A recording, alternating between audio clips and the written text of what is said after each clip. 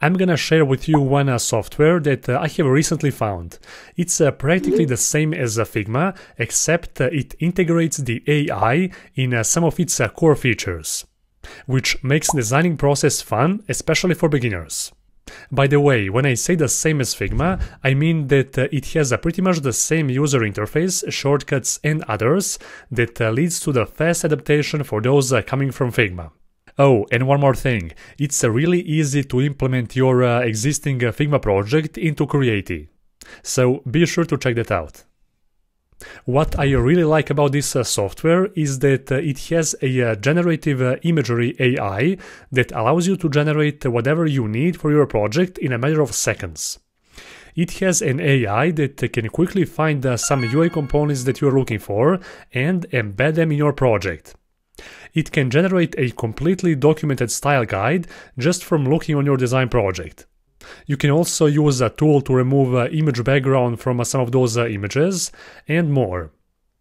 Now, there are also things that could be improved, like for example, I would love to see some more AI-generated UI components, as well as choosing components category like Android, iOS, web and desktop.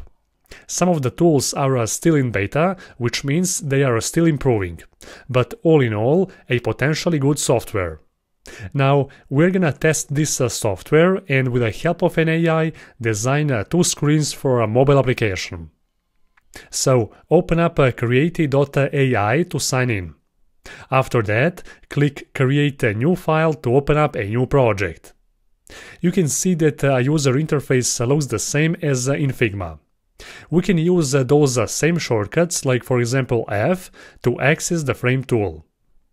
After that, on the right side you can see a panel to select a couple of predefined frame dimensions.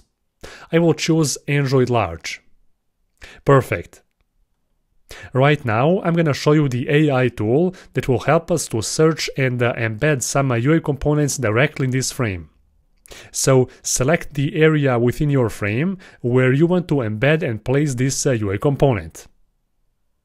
I will type here a search query and then choose one of those components that I think will fit good in my use case.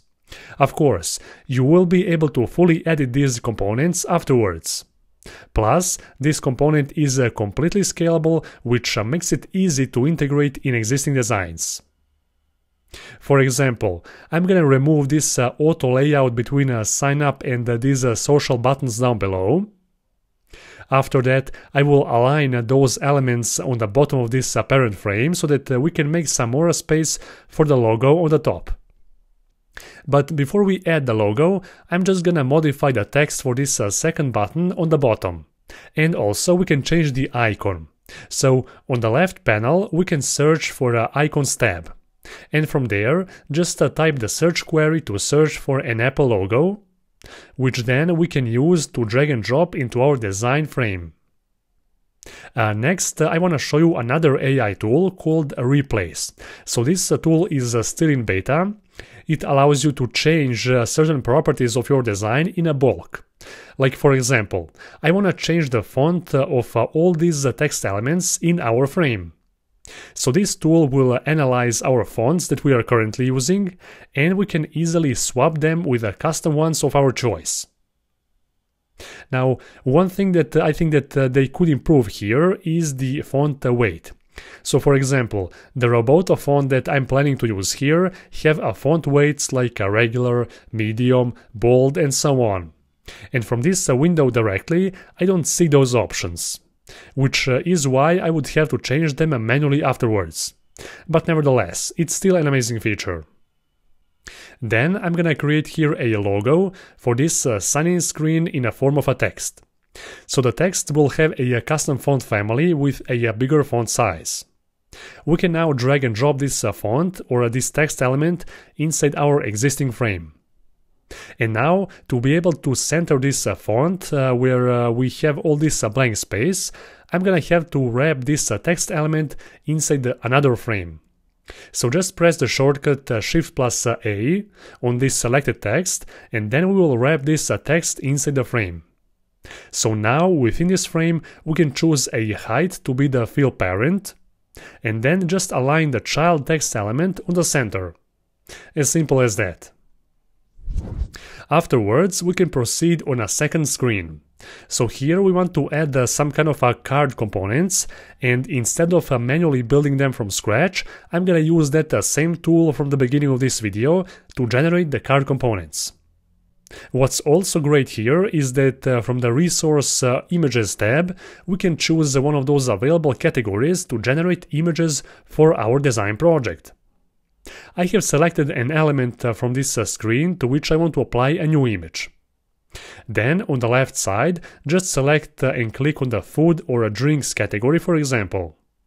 And don't worry, you can also search for a custom image besides those existing categories. There you go, so in a matter of seconds we were able to fill in those image placeholders with a new one. While we are here, let me duplicate this first screen for a moment and show you a text resource which is also available within this section. Let's say that we want to design how our screen will look like with filled-in fields. We don't have to think too much here.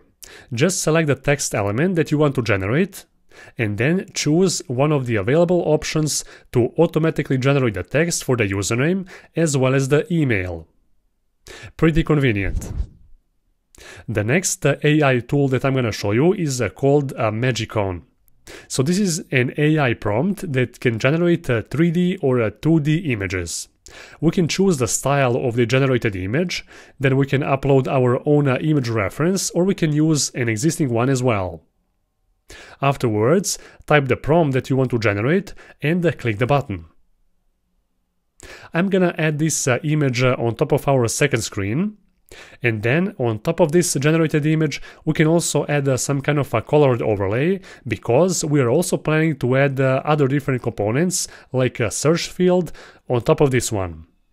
And I'm gonna also modify this component to leave only those elements that I actually need for this use case. Then you can update here the title text, change the overlay color. You can duplicate this first component and update its images, text elements and others. And finally we can add some new icons to replace those two on the top. There you go. Now the last thing which I want to show you here is a style guide. Now, based on this design that we have already created, we can now generate a complete style guide in a formatted way. Let me show you.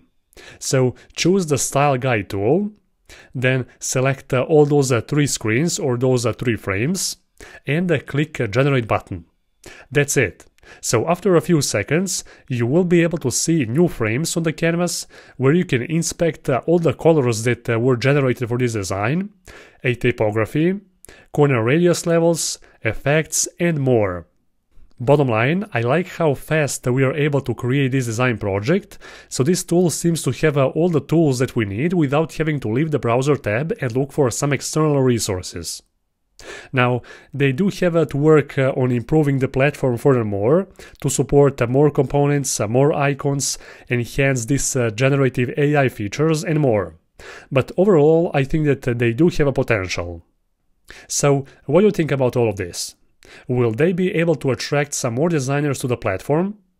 Comment down below, let me know.